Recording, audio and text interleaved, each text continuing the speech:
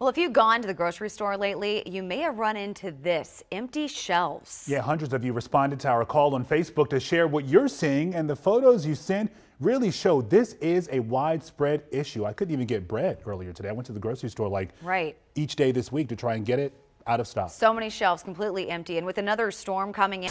At the end of a year here where once-in-a-lifetime weather events seem to happen every month, a new PBS documentary is exploring the effects of human activity on the environment. Joining us now, the narrator of Earth Emergency. You may be familiar with some of his other work, actor Richard Gere. Richard, good morning. It's great to see you.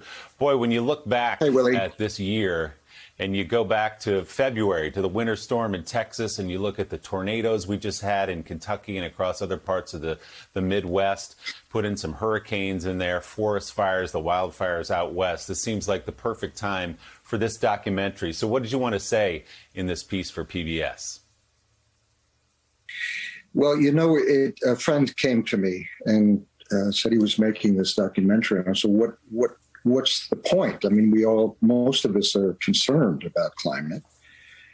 And he said, well, look, I don't think people realize that the Earth is heating up much faster than any of the models would indicate.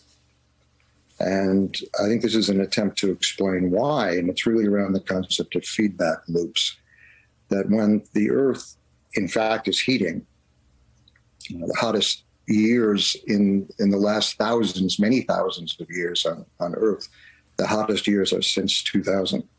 So we are in this hyper heating mode right now. But what we're seeing is as the Earth heats up, it kicks in other systems, these feedback loops that make it heat even faster. And so we're getting to a tipping point much quicker than any of the models would have indicated. There's no question about it, Richard. And as you know, you look at a younger generation, you just look at polling, and their awareness and their concern about climate change is exponentially higher than older generations. So there is progress being made in awareness, and maybe this new generation takes the baton. But how do you use your voice and your platform to break through? Because so many people have said what you're saying for so long. How do you punch through to all the people who need to hear this? I don't know. Look, this young girl, this extraordinary girl, Greta Thunberg, woke everyone up that there was this teenage girl who was able to speak with such passion and eloquence about responsibility and sanity. I think she was speaking for the 7.8 billion people on this planet who rely on a healthy planet, and our children and our grandchildren, great-grandchildren will rely on this planet. The planet's not going to be here unless we change radically what we're doing. We have to stop with the fossil fuels. We have to stop. It's as simple as that. If we don't, and if we continue to cut down our old-growth trees, this planet will heat up and people will die in the millions, and most of the species on this planet will be gone. That's a fact. Now, why we don't pay attention to that, why we have politicians who don't pay attention to that, why we don't hold them responsible, why don't we elect people who take this seriously? Economy doesn't mean much if there's no planet. Economy doesn't mean much when there's no healthy place for us to live on this planet. So kind of the silly choices that are being made to maintain a status quo and using fossil fuels, for instance, and cutting down our forests all over the planet is a dead end. Richard, it's Catty Kay here.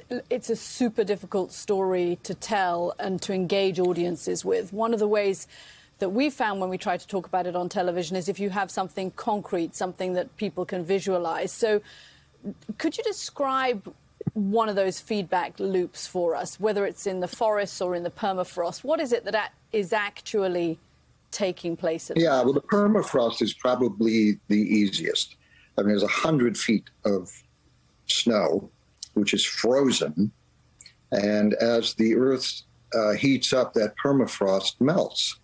There's an enormous amount of CO2 and methane that is released that would not have been released otherwise. And of course, when that CO2 and methane enter the atmosphere, it creates more of a greenhouse effect and radically speeds up the process of the heating of this planet. That's the simplest one to understand. But these are very complex things, and as any scientist will tell you in this field, and in the documentary they speak eloquently about this, the climate and the ecology of this planet is incredibly complex. But this idea of feedback loops is something that is radically changing our understanding of how quickly we're getting to a tipping point.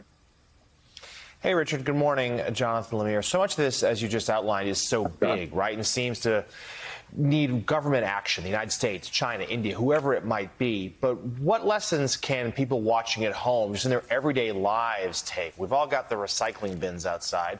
But beyond that, what can people do to feel like they can make a difference, even small, that could add up to combat climate change? Well, the biggest thing you can do is elect people who take it seriously. This has to come from government side. Unfortunately, we had a president for 4 years who pulled us out of the Paris Climate Accords. That was a huge blow to the environmental community. The U.S. is always expected to be a leader in these things, and when we pulled out, I think it took the oxygen out of the movement for a while.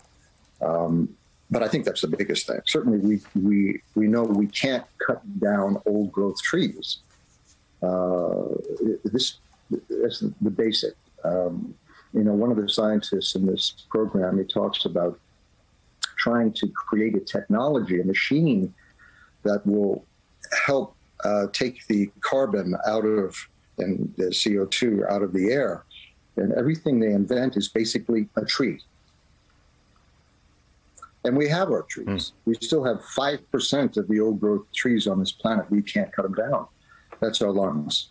So that's the most important thing. But what we can do, elect people who will take this seriously and hold them accountable. Richard, yeah, no question. What gives you hope as you look out now on the horizon here? We talked about this younger generation that's taking this much more seriously than older generations did and giving it the urgency. Yeah, what gives you hope? No, I see it. I see it there. Old guys like me, and you're almost as old as I am. Not quite as old. Knocking on the door. Us old guys are on the other side of things, and we are in many ways stuck in the status quo. Young people aren't. They're looking to their own futures, and they're seeing this planet heat up and destroy itself. We got no other home. This is it, and they see that their home is being destroyed and fouled. And I do look to them. I look to them to be the power that will elect responsible people to run governments all over the planet. I mean, Greta Thunberg is such an enlightened creature and so inspiring. The Dalai Lama, incredibly inspired by her. Richard Gere, the Earth Emergency.